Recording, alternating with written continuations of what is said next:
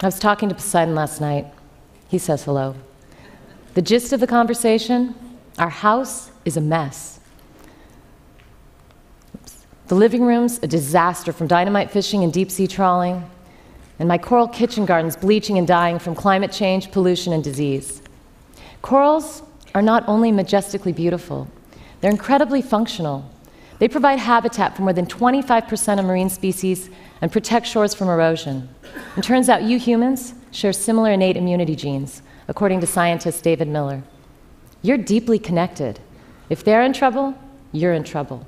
It's time for artistic, synergistic life support, living sea sculptures using biorock mineral accretion technology. By running low-volt direct current through seawater, the limestone minerals abundant in the ocean deposit onto metal, and the resulting surface is a natural substrate for corals to settle on and colonize. It becomes a non-invasive mineral rock. The electricity locally raises the pH, creating an alkaline buffer zone. And this is important because with ocean acidification and other factors, corals have a hard time getting the calcium carbonate they need to build their exoskeletons.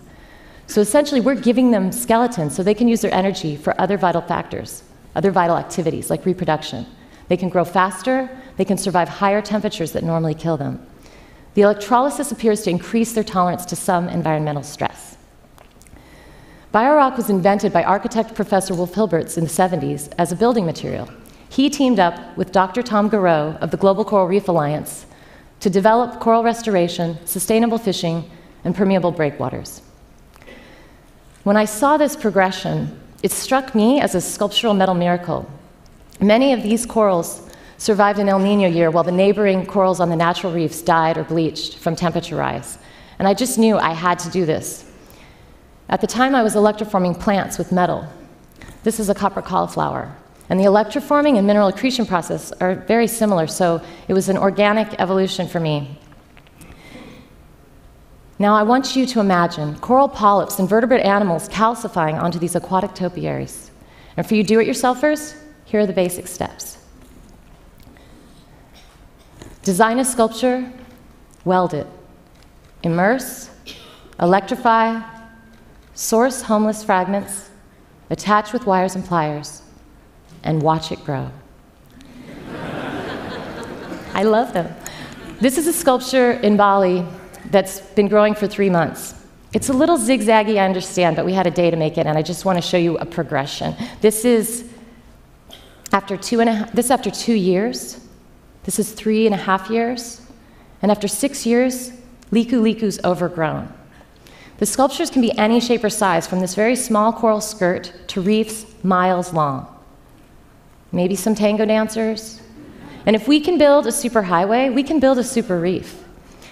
We already have artificial reefs thriving with 20 to 50% more biomass than most natural reefs.